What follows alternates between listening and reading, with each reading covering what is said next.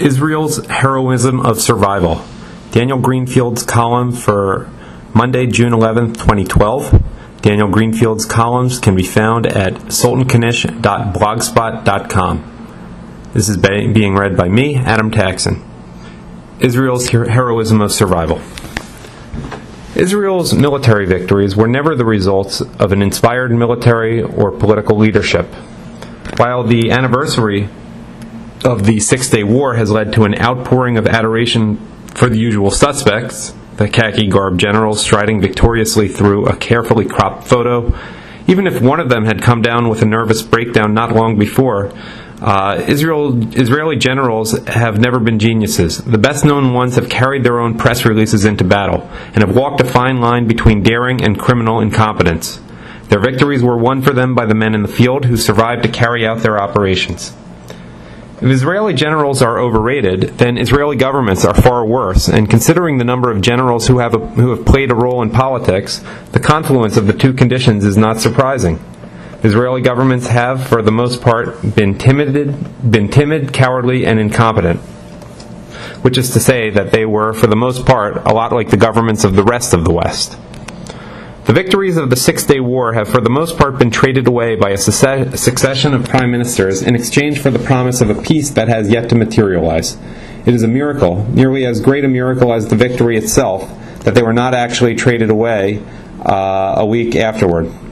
The only political obstacle to the destruction of Israel by its politicians has been the unwillingness of its enemies to accept its surrender.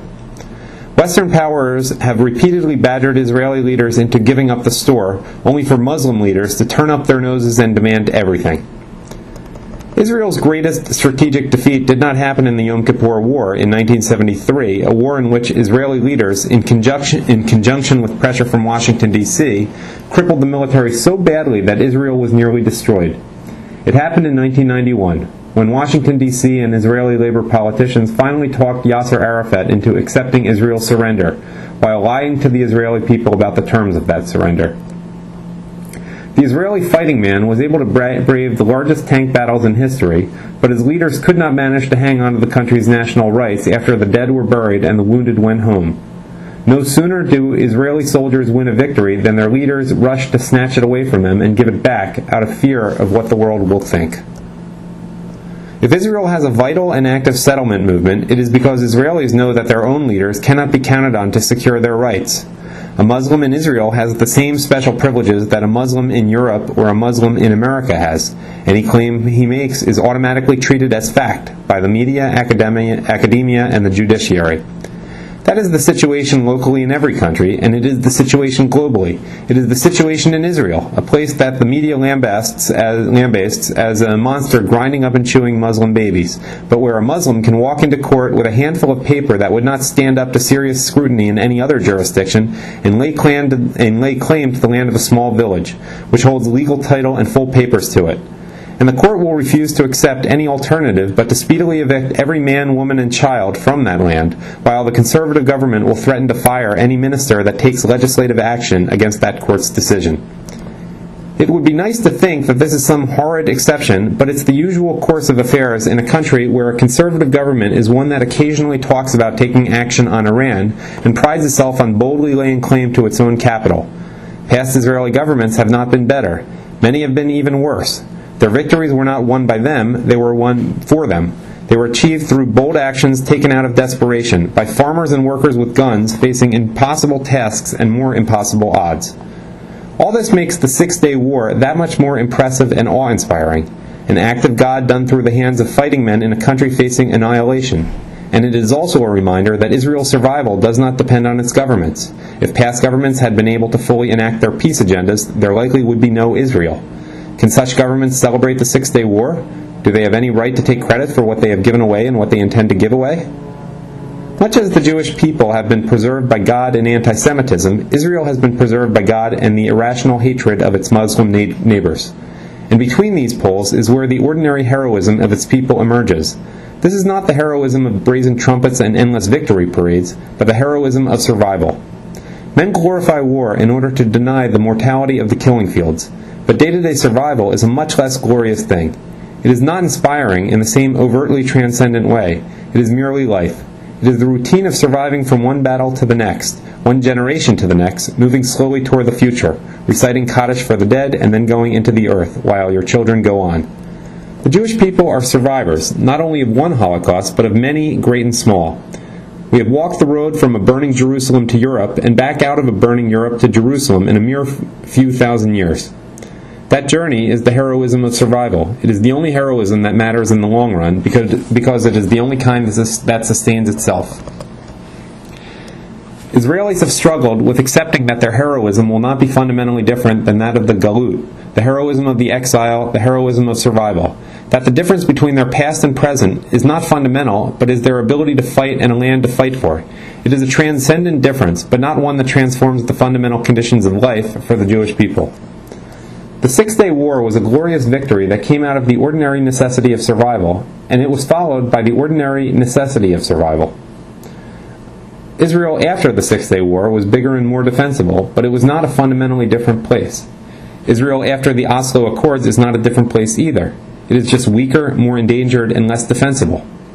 Neither war nor peace can provide transcendence. They only change the parameters of survival. No matter how many songs are sung about sticking flowers in a barrel, and no matter how many doves of peace are released over Kikar Rabin, there is no fundamental transcendence to be found in a peace treaty, especially a treaty that has been proven to be worthless by Israeli governments from every side of the spectrum. There is no hope to be found in change, only in survival. Israel did not win the Six-Day War because its generals were brilliant. It won it because it had no choice. The alternative was death, the mass death of millions. If Israel breaks the Iranian nuclear program, it will be for the same reason, because it has no choice. Ein Brera is in some ways the only Israeli doctrine that matters.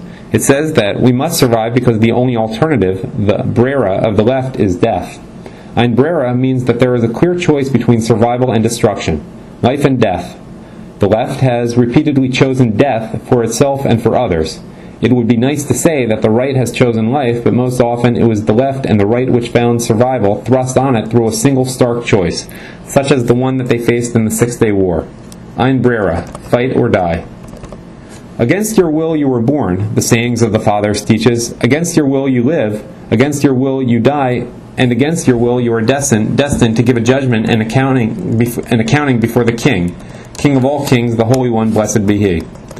The sentiments are fatalistic, and yet the modern state of Israel was born against the will of its leaders, who would have signed an accord that would have left a rump state easily consumed by the Arab armies. It lived against the will of its leaders, who would have signed it away in 100 accords, and if it dies, it will paradoxically also be against their will. When all the schemes and conferences come to naught, when Washington, D.C. is the crutch that fails, as it always fails, then Israel discovers its survival instinct. The moment of Ein Brera that crystallizes the will of a nation that has survived for thousands of years, whose cultural integrity led it back to the land of its forefathers, and whose abilities are the result of a divine blessing and curse, the gifts of Jacob and the curse of the greatest and most prolonged test to destruction experienced by any people on earth. Expecting Israeli governments to do the right thing by choice is as useless as expecting most governments to do the right things by choice. The choice is rarely theirs. It is forced on them by a recognition that all their compromises are futile, that their way has utterly failed, and that a black wall stands before them, either life or death, either war or suicide. That was the choice that Israel faced in 1967. Its war was the war of no choice, Milhemet Ein Brera. Prime ministers and generals crack in the face of such a wall. Their voice breaks as the voice of Prime Minister Levi Eshkol, probably the most decent man to ever hold the office, did. Or their mind does, as the mind of one of the nation's most celebrated generals did.